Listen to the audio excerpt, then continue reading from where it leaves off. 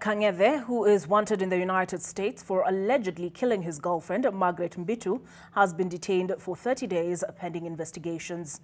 Kang'ethe, who has been on the run, was arraigned in court a day after being arrested. Milimani Law Court's Senior Principal Magistrate, Zainabu Abdul, ordered that Kang'ethe be detained at the Muthaiga police station for 30 days. The prosecution told the court that there are several applications to be made, including that of extradition to the U.S., where he is wanted to face murder charges. Preliminary investigations show that Kang'ethe attacked and repeatedly stabbed Margaret on the face and neck area in October last year, causing serious injuries that led to her death. Margaret Mbitu was a registered nurse in the U.S. Her body was found in her vehicle at the in his vehicle at the Boston Logan Airport.